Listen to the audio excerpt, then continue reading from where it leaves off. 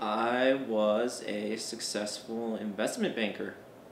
And I mean, it was an alright job. Helped people invest in things. 6-figure salary. But it's just not me, man. It just wasn't what I wanted. I wanted to be a dancer.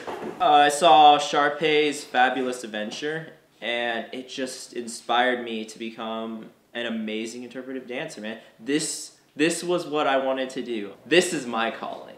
This is what I want to do. I want to dance, man. I want to feel the rhythm.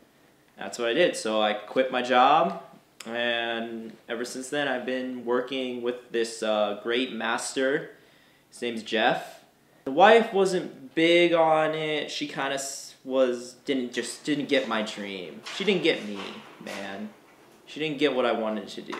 And so we both mutually agreed to go our separate ways. And honestly, it was probably more my decision. You don't support my interpretive skill. So actually, the room we're interviewing right now, this is my room. You know, my pillow and blanket's right over there, and this is all mine, man. Like, this is all I could ever need. I actually have this one awesome roommate. His name's Little Penicillin.